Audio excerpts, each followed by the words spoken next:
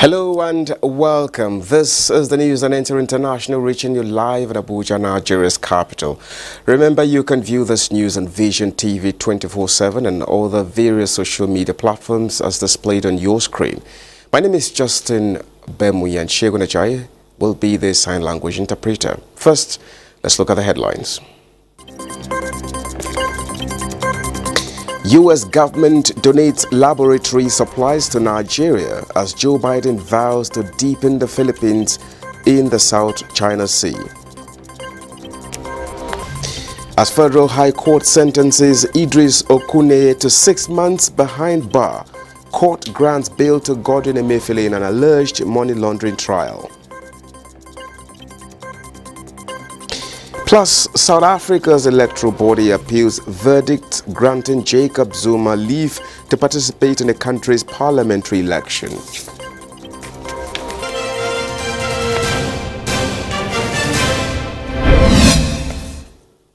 Once again, thank you so much for joining us. Nigeria has taken delivery of laboratory supplies donated by the U.S. government. Uche Ogochukwu reports that the gesture is part of the ongoing collaboration to assist the country in its emergency response to disease outbreaks.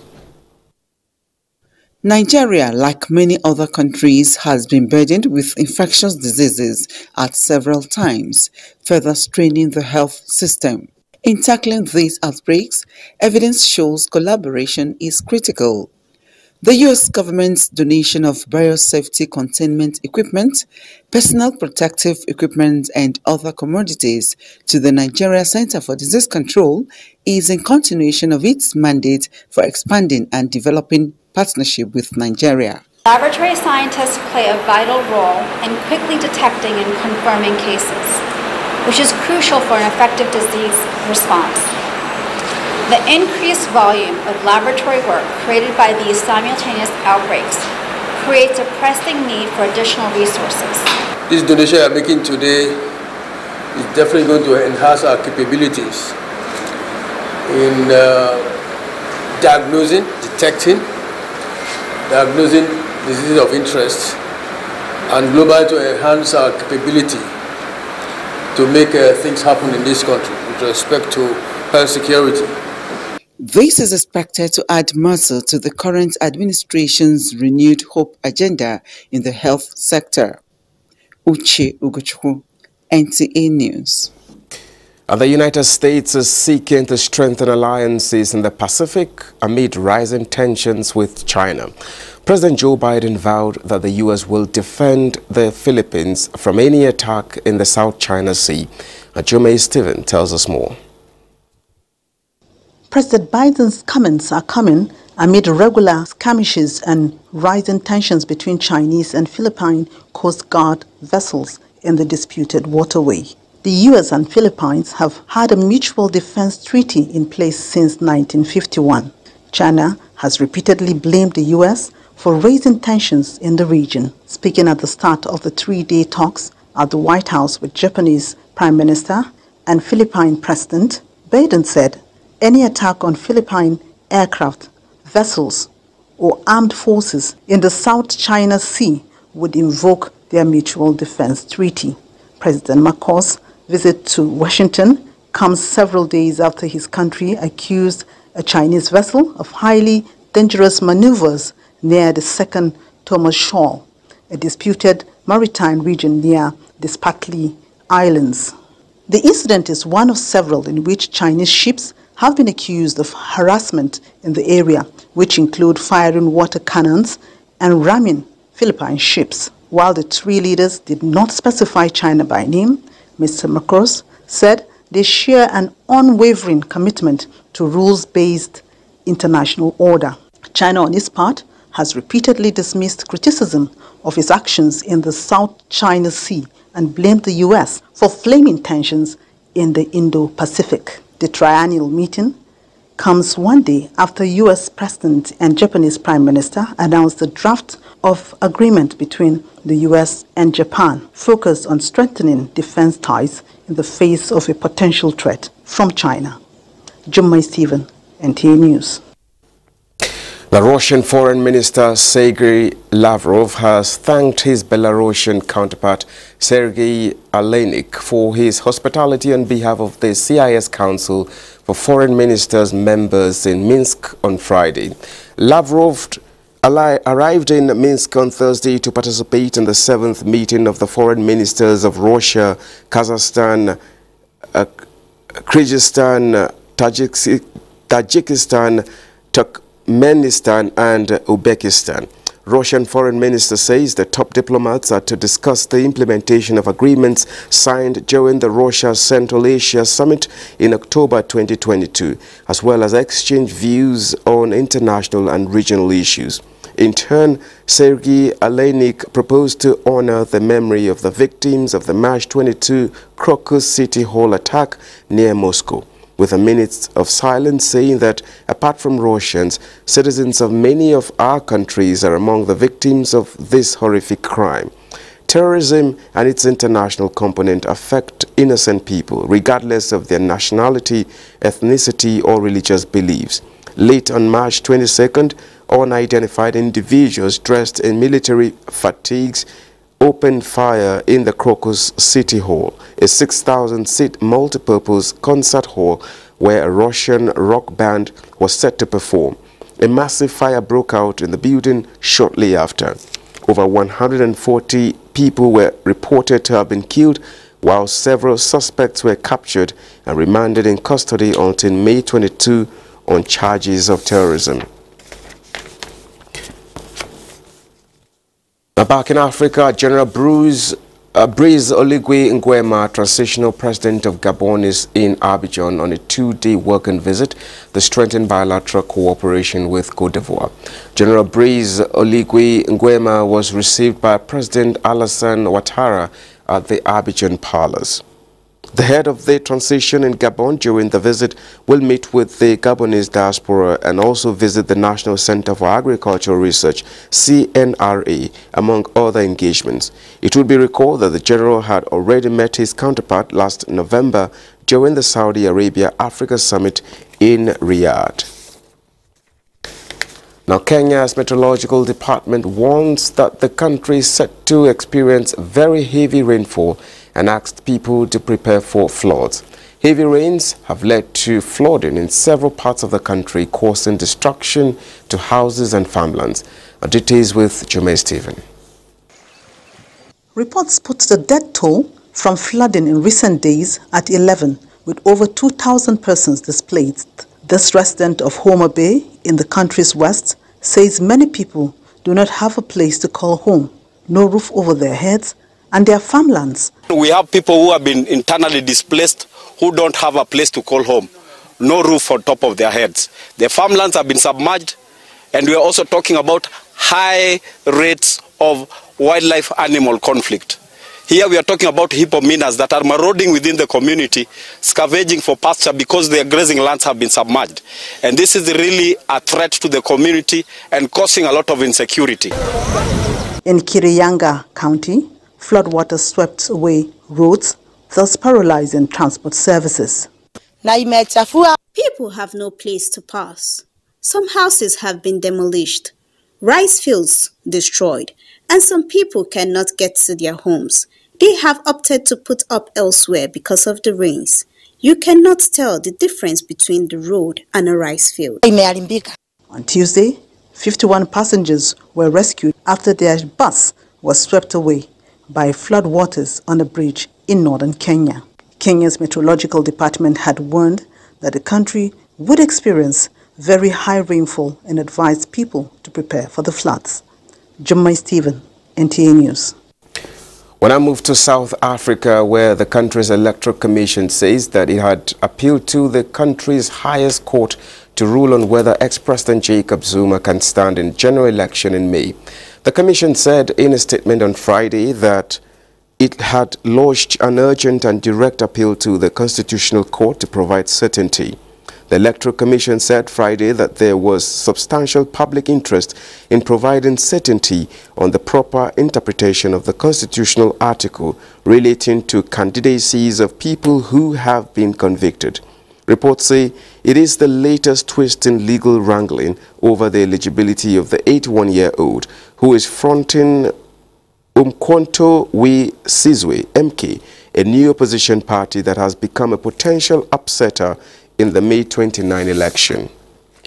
In a surprise verdict on Tuesday, the Electoral Court ruled that Zuma could stand, overturning a decision by the Electoral Commission to bar him over a contempt of court conviction. The Commission had excluded Zuma from the race at the end of last month, saying the Constitution barred anyone sentenced to more than 12 months imprisonment.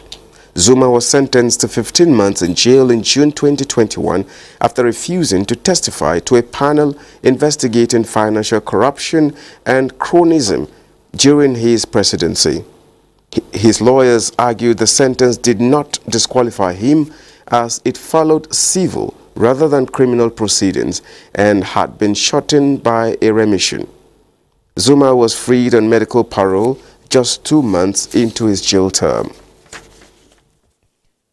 Now back in Nigeria, the Lagos State Special Offences Court sitting in Ikeja has granted bail to the former governor of the Central Bank of Nigeria, Godwin Emefiele, who is standing trial on a 26-count charge. The presiding judge, Justice Rahman Oshodi, granted Emefiele bail in the sum of 50 million naira with 2 sureties in like sum. Justice Oshodi equally held that these sureties must be gainfully employed and have 3 years of tax payment with the Lagos State government. The court averred that the sureties must show proper identification and they must be registered in the Lagos State Bail Management System. The court also granted bail to the second defendant, Henry Omoile, in the sum of 1 million naira with 2 sureties who must provide 2 years tax clearance. The Economic and Financial Crimes Commission last Monday arraigned Godwin Emefiele and one Henry Omoile before the court on a 26-count bordering on alleged abuse of office and irregular allocation of $4.5 billion and 2.8 billion naira. The 2 defendants pleaded not guilty to all the counts.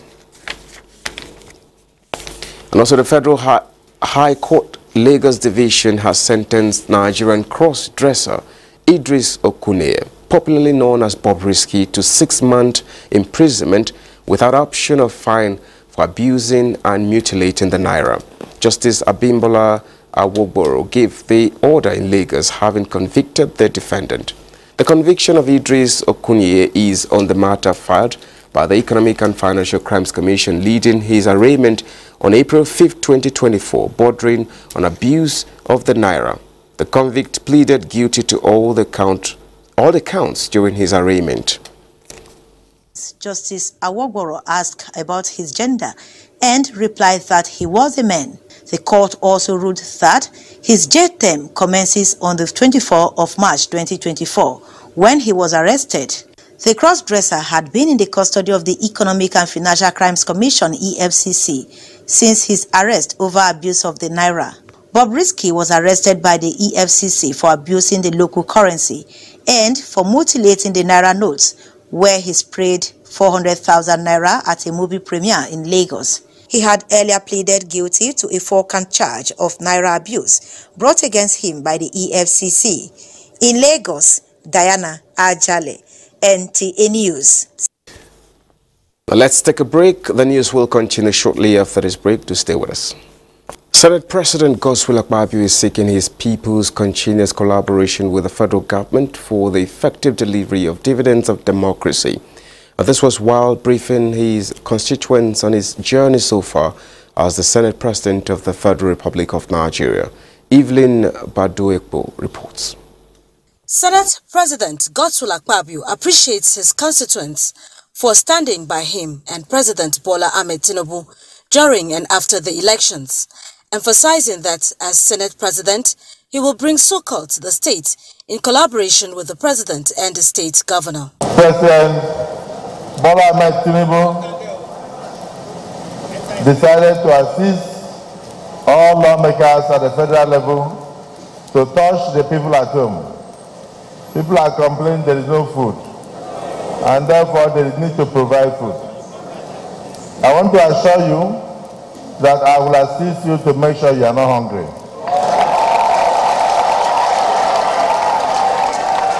He assured the people of Akwa Ibom Northwest Senatorial District of his commitment to their welfare with the collaboration of the governor. As the senator is doing his own, the governor should also be doing his own. That way the state will be better. I think it is time that we have finished with politics of election now. We are now doing governance. The governor of the state must touch you. High points of the event was the distribution of over 10,000 bags of rice and other essentials for his constituents in all the wards. Evelyn Badu Epu, NTAi News. Now, owing to the importance of road infrastructure to alleviating poverty and improvement of quality of lives of citizens, Niger State government has so far embarked on the construction of 1,000 kilometers road projects spread across the state. The State Governor Mohammed Umaru Bago, during the groundbreaking ceremony of 118 kilometers road in Kontagora, says the effort is geared towards the realization of his urban renewal policy. Husseina Musa reports. Of the 1,000 kilometers road project embarked upon by the Niger State government, spread across the 3 geopolitical zones of the state, 400 kilometers are federal roads. The 118-kilometer road project in Kontagora covers reconstruction of the 90-kilometer Kontagora-Rijau road, construction of 19.4-kilometer western bypass and 8.7 eastern bypass ring roads, all in Kontagora axis. The projects, which have been awarded to different contractors after careful selection, will be closely monitored to deliver according to specifications. Similar events have also been flagged off across the 3 senatorial districts of the state. Before we conceived this project, we already gotten funding for it. We are not expecting unnecessary variation. So what we have decided to do, we cannot let our people suffer in the name of waiting for federal government intervention. So as a state and with the collaboration with the Prime Minister of Works and also the Presidency, Mr. President has already given us a go-ahead with these jobs. So with all these efforts, we are sure that we're going to bring our succor to our people. Niger State being an agrarian community, the urban renewal efforts of the Governor Mohammed Umaru Bago-led administration, when it comes to fruition, will no doubt open up the hinterlands and promote socio-economic activities in the state through agriculture. Emena Husseina Musa, NTAi News. Now, the Commander Nigerian Navy ship Soro, Commodore Sunday Lakan, has again warned criminal elements around his operational territory to desist from illegal businesses, as the command will not only clamp down on them, but will ensure that they face the full weight of the law. The commander handed down this warning while parading suspects arrested with truckloads of 12,000 liters of illegally refined petroleum products before journalists at NNS Soro base in Yenagua. Ibilimi Zitimiola was there and now reports. The Nigerian Navy ship NNS Soro, upon discreet intelligence, laid ambush around the Bisini community in Yenagua local government area of Bayelsa State and arrested 2 suspects on a Mazda car with illegally refined products loaded, as well as a truck loaded with 12,000 liters of AGO that was siphoned from Ajib oil well located at Bisini, and were taking the products to another illegally refined site. The commander, NNS Soro, Commodore Sunday Lakan, who resumed about 3 months ago, said they will not rest until they eliminate the activities of illegal bunkering in the Niger Delta region. The commander also urges those indulging in illegal bunkering to desist from such acts or risk prosecution. Their activities is causing a lot to the country through economy. We are losing a lot. This is my candid advice to whosoever that is perpetrating this crime to stop. If not, the long arm of the law will come all after them. I assure you that. From I load market for JK4 products from JK4. So along the way, as I'm coming, carry the load the Mbiama, so patrol van can arrest me. That is why they carry me come here. Although 2 suspects are still under investigation, having been handed over to relevant prosecuting authority, the commander NTAi say the Navy will sustain aggressive surveillance to reduce illegal bunkering activities in the region. Ebinimi Temiola, NTAi News. In another development, the Nigerian Navy has apprehended 4 individuals for stealing metallurgical coke stored by Ajaokuta Steel Company Limited, Ascol in Kogi State. Metallurgical coke serves as a power source for heavy-duty equipment. Jonathan Omajali reports that the suspects are between the ages of 15 and 22. Ajaokuta Steel Company Limited, specializing in the sourcing and production of iron ore for the manufacturing of various metallic materials, particularly for automobile needs, has recently faced a setback. Years ago, a quantity of its product intended as stock for the company was stored along the jetty route of the industry for convenient access.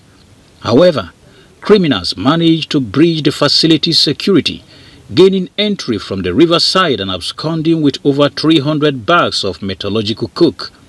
Commodore Moses Ekpele, the commander Nigerian Navy Ship Lugard, upon apprehending the culprits and handing them over to the Nigerian police, urged the management of Ajaokuta Steel Company Limited to reevaluate its security framework in anticipation of the revitalization initiatives spearheaded by the administration of President Bola Ahmed Tinubu. On the part of Nigerian Navy Ship Lugard, we shall not rest on our oars in curbing activities of miscreants along the waterways of Kogi State. You can see that they access this place through the waterways. Kogi State government lauded the collaborative efforts of joint security agents, which led to the apprehension of these criminals. This effort we are seeing today, we believe, is going to serve as deterrent to criminals and will be criminals who want to test the resolve of the government of Kogi State to perpetuate any act of criminality within the territory of Kogi State. Concerted efforts are underway to revive Ajaokuta Steel Company Limited, especially with the appointment of Shaibu Audu, an indigene of Kogi State, as the Minister of Steel by the administration. Jonathan Omajali, NTAi News. And next on our lineup is Sports Update with Gift George as our guide. After qualifying for the Olympic Games in Paris after 16 years, the Nigerian Football Federation has concluded plans to organize 2 friendly matches for the Super Falcons to ensure they are adequately prepared for the Olympic Games. This is hidden to the call by the Super Falcons head coach Randy Waldrum, who advised the football body on the need for the international friendlies to ensure the team is well prepared ahead of the games in France. The Super Falcons have been drawn in a group alongside Brazil, Japan and Spain. In the English Premier League clubs have unanimously agreed to the use of the semi-automated offside technology from next season.